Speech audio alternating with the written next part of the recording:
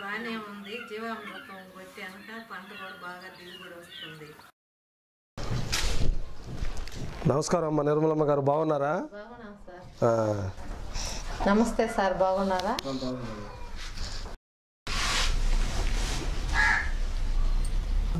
పంట బాగుందా? ఇప్పుడు ప్రకృతి వ్యవసాయం చేస్తున్నాం సార్. మేము జీవామృతం ఘనజీవామృతం కొట్టాక మా తోట మిరప తోట బాగానే ఉంది సార్. ఇప్పుడు పంట పూత పిండి రాలిపోతుంది. ఇప్పుడు ఏదన్నా ఉంటే చెప్పండి సార్ మీరు. నిర్మలమ్మ గారు, మీ పంట చూసి మీ పంటకి ఏ కషాయం అవసరమో చెప్దాము. పక్క తోటలో మరి సిఏ గారు ఉన్నారు. సిఏ గారు నేను కలిసి మీ తోటలోకి వస్తామమ్మా, సరేనా? నిర్మలమ్మ, మీరు కషాయంతో పైర్లు పండిస్తున్నారు కదా, నేను వస్తాను మీ పొలంలో చూసి మేము కూడా తయారు చేసుకుంటాం. సరే భూలక్ష్మి గారు, తోటలోకి వెళ్దాం పదండి, చూసొద్దురు.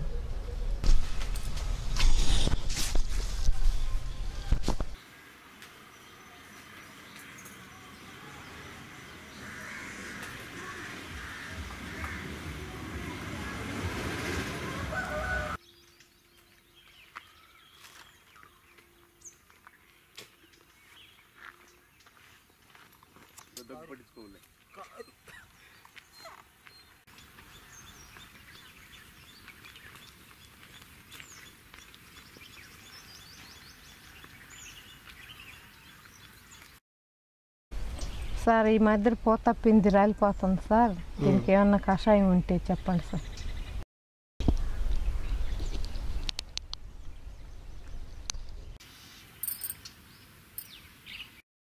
ప్రస్తుతానికి మీ పంటకు వచ్చే నష్టమేం లేదు.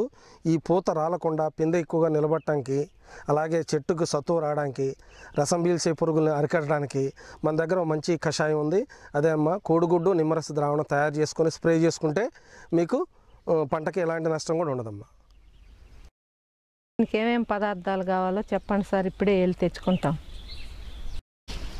మా కోడిగుడ్డు నిమ్మ ద్రావణానికి కావాల్సిన పదార్థాలమ్మా: డజన్ కోడిగుడ్లు, తగినంత నిమ్మరసము, నల్ల బెల్లం 1/2 కిలో, నీరు 1/2 లీటరు, పొడిగుడ్డ 1, ప్లాస్టిక్ డబ్బా 1, సర్పొడి 100 గ్రాములు, జాలి 1.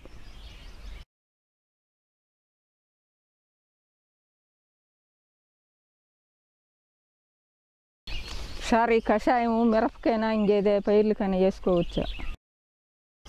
ఈ కోడిగుడ్డు ద్రావణం అనేది మిరప పంట ఒకదానికే కదమ్మా, అనేక రకాల పంటలకి మనం ఉపయోగించుకోవచ్చు. అన్నిటికీ పనిచేస్తున్నాము. అమ్మ, మీ ఇప్పుడు చెప్పిన పదార్థాలన్నీ తీసుకొని రండి. పక్కనున్న భాస్కర్ రాజు గారి వాళ్ళ తోటలోకి వెళ్ళి నేను సార్ వీళ్ళు చూసి వస్తాం. ఈ లోపల మీరు తెచ్చుకుంటే తయారు చేయటం ఎలాగో అంతా చెప్తాం.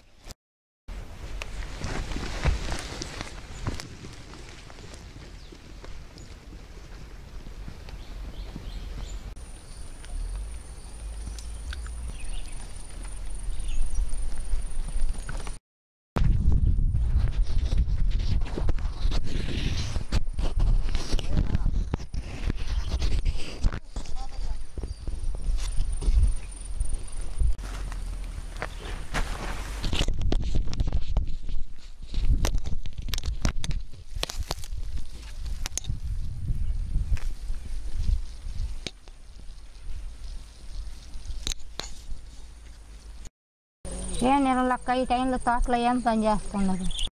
వస్తానన్నారు. కోడిగుడ్డు నిమ్మ పులుసు ద్రావణం తయారు చేస్తానన్నారు. ఇక్కడ ఉన్నాము.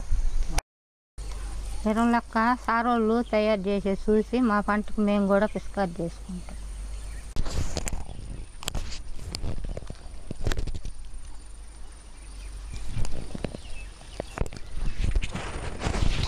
అమ్మ చెప్పిన కోడిగుడ్డు నిమ్మరస ద్రావణానికి కావాల్సిన పదార్థాలన్నీ తీసుకొచ్చారమ్మా నిర్మలమ్మ?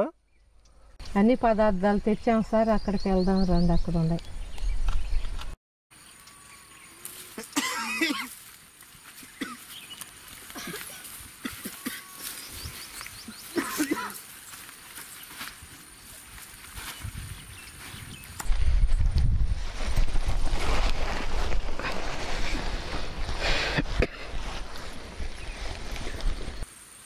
కోడిగుడ్లు 12, తగినన్ని నిమ్మకాయలు, బెల్లం 1/2 కిలో, నీరు 1/2 లీటరు, నిమ్మరసం వడగట్టడానికి జారి 1, కోడిగుడ్డు తుడుచుకోవడానికి పొడిగుడ్డ 1,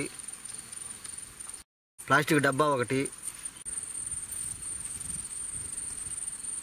కోడిగుడ్డు నిమ్మరసం ద్రావణం తయారు చేసే విధానం చూడండి. ముందుగా కోడిగుడ్ని పొడిగుడ్డతో శుభ్రం చేసి ప్లాస్టిక్ డబ్బాలో పెట్టవాలి.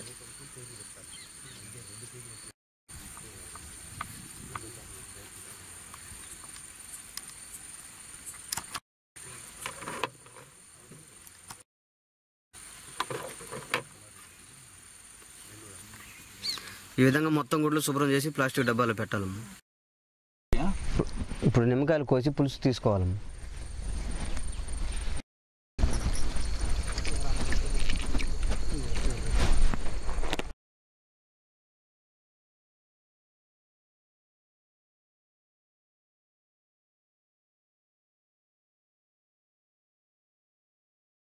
ఇలా నిమ్మరసం పోసాం కదమ్మా, గుడ్లు మునిగేంత వరకు, గుడ్లు పైన అంగుళ భాగం ఉండేంత వరకు మనం రసం పోయాలమ్మా.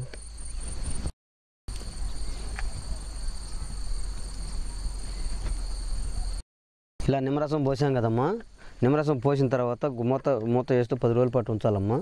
10 రోజుల పాటు ఉంచిన తర్వాత రోజు ఉదయం సాయంత్రం మూత తీస్తూ వేస్తూ ఉండాలమ్మా. సాయంత్రం ఎందుకు తీయాలి సార్ మూత? సాయంత్రం తీయమని ఎందుకని అడిగారు కదమ్మా. ఈ నిమ్మరసం గుడ్లు పోసినందువల్ల ఆ కరిగే ప్రయత్నంలో నిమ్మరసం గ్యాస్ ఫామ్ అవుద్దమ్మా. గ్యాస్ ఫామ్ అయినప్పుడు డబ్బా పేలిపోతుంది. అందుకని ఉదయం సాయంత్రం తీయాలమ్మా. ఇలా తయారైన ద్రావణాన్ని 10 రోజులు నిల్వ ఉంచాలమ్మా. 10 రోజులు అయిన తర్వాత మనము ఎలా దీన్ని వడగట్టాలి, ఎలా తయారు చేయాలి, ఎలా పంటకి పిచికారి చేయాలి విధానం చూపిస్తాం. 10 రోజుల తర్వాత రండమ్మా.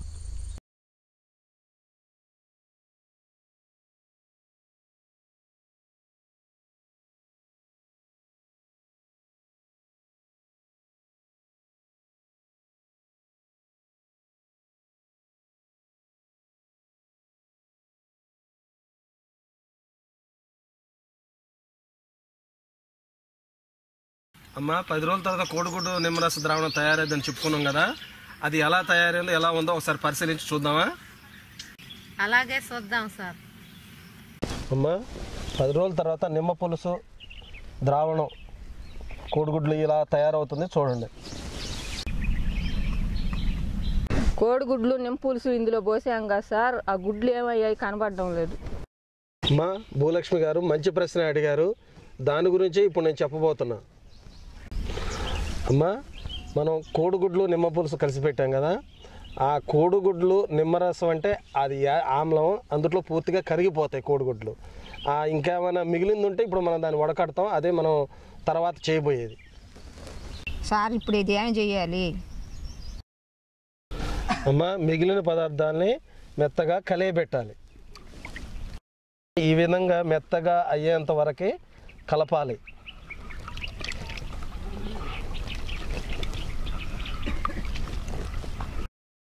ఇలా కలిపిన ఈ ద్రావణాన్ని ఇప్పుడు గుడ్డ తీసుకొని శుభ్రంగా వడకట్టాలమ్మ. అమ్మ ఈ విధంగా తయారైన ద్రావణాన్ని వడపోసుకోవాలి.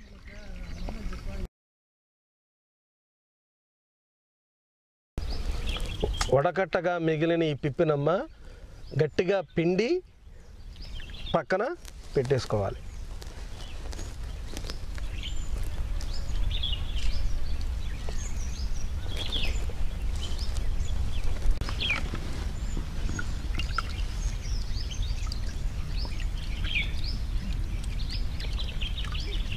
సార్ తర్వాత దావనాన్ని ఏం చేయాలా? ముందుగా మనం తయారు చేసుకున్న ఈ బెల్లపు నీళ్లను ఈ కోడిగుడ్డు నిమ్మరస ద్రావణంలో కలయబెట్టాలి.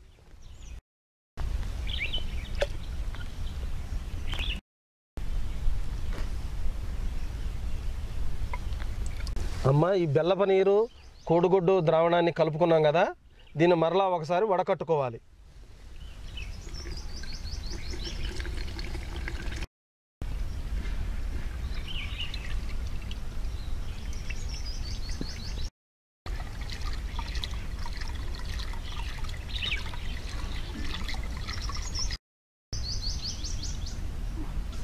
ఈ ద్రావణాన్ని డైరెక్ట్గా కొట్టుకోవచ్చునా, ఇందులో ఏమన్నా కలపాలి? 1 ఎకరానికి 100 లీటర్ల నీళ్లు తీసుకొని ఈ ద్రావణాన్ని 250 మిల్లీలీటర్లు తీసుకొని ఆ నీళ్ళలో కలయబోసి ఆ తర్వాత మనం పంట పైన పిచికారీ చేసుకోవాలమ్మా. సార్ ఇది ద్రావణం ఎన్ని రోజుల వరకు నిల్వ ఉంటుంది? అమ్మ, ఈ ద్రావణం 2 నెలల వరకు నిల్వ ఉంటుంది. 2 నెలల లోపల మీరు ఎప్పుడైనా పిచికారీ చేసుకోవచ్చు. 2 నెలల తర్వాత మీరు పిచికారీ చేసినా దానివల్ల మొక్కకు ఫలితం ఉండదు. ఆర్పి గారులకి మీరు మా ఊరికి వచ్చి కోడిగుడ్డు నిమ్మ పులుసు ద్రావణాన్ని తయారు చేపించి మా పంటకు పిచికారీ చేసినందుకు మీకు ధన్యవాదాలమ్మా.